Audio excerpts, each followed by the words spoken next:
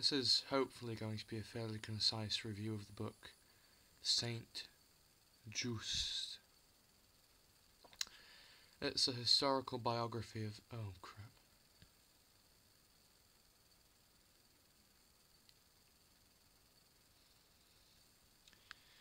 It's a historical biography of a figure who came about during the Terror after the French Revolution, and it pretty much describes this kind of poisonous utopian thought that he had. And at first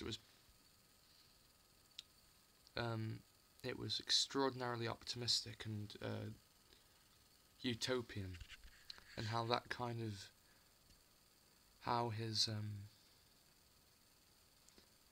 his view became more and more tyrannical. His ideas became more and more authoritarian and tyrannical as his time in power lengthened, and also how the things he eventually had his name attached to, the decisions that were responsible to him, from the Committee of Public Health, the Committee of Public Safety, which was a section of Parliament, the Revolutionary Parliament, how that was responsible for so many people's deaths, and how he had this kind of Rousseau-like belief that man, is his natural state, is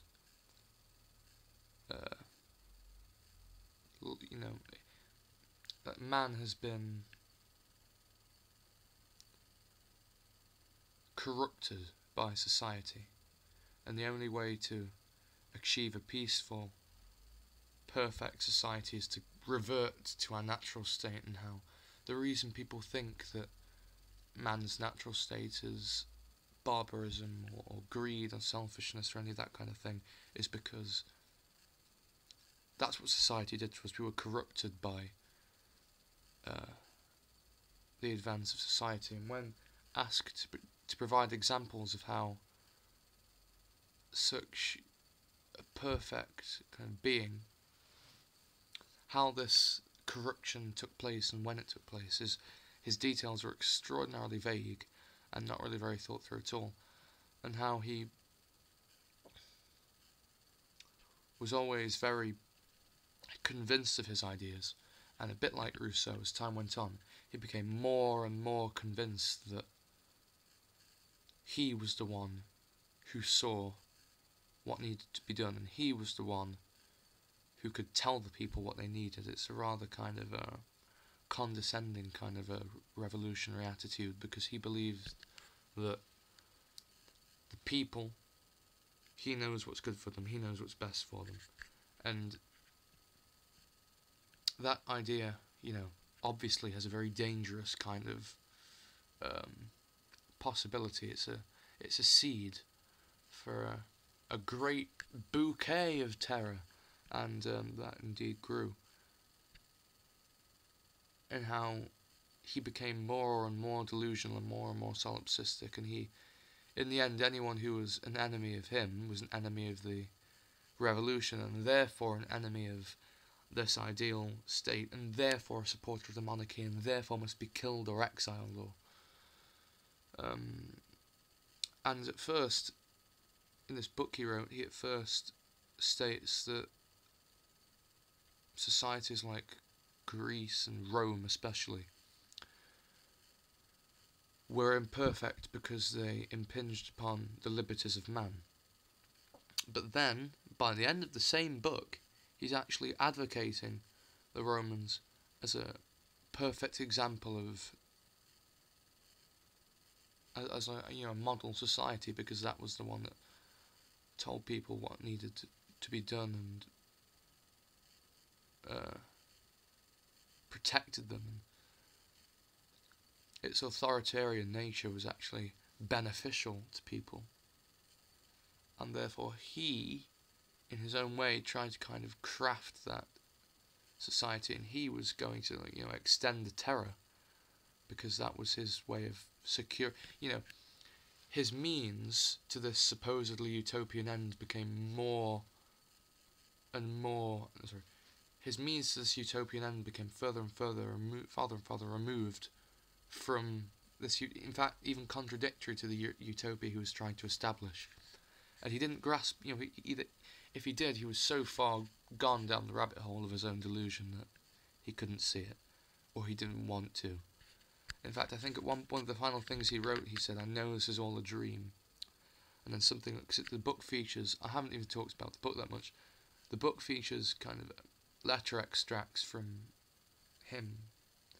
It's either sent to other people or letters addressed to him.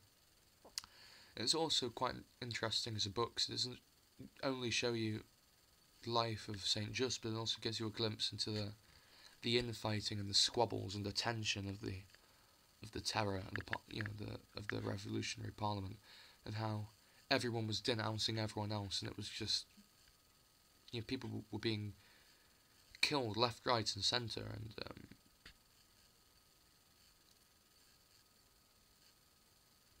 the reasons. Well, I'm not going to give away. It's not like it's a fictional narrative. I suppose if I give away why, let's just say he dies at a very young age. He died at a very young age. Managed to do a lot, really, to say he died so young. Most of it not very favourable. Not very nice. Something you want your name attached to.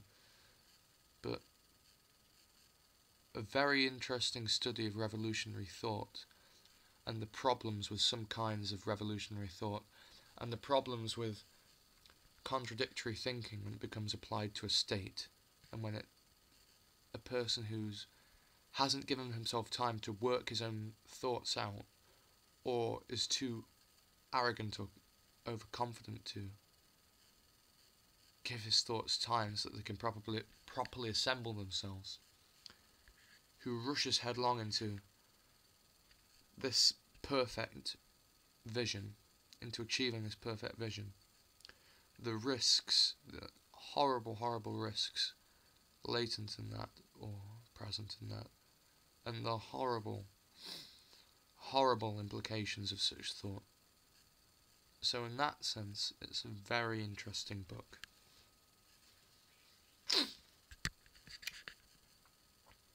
I forget the name of the author.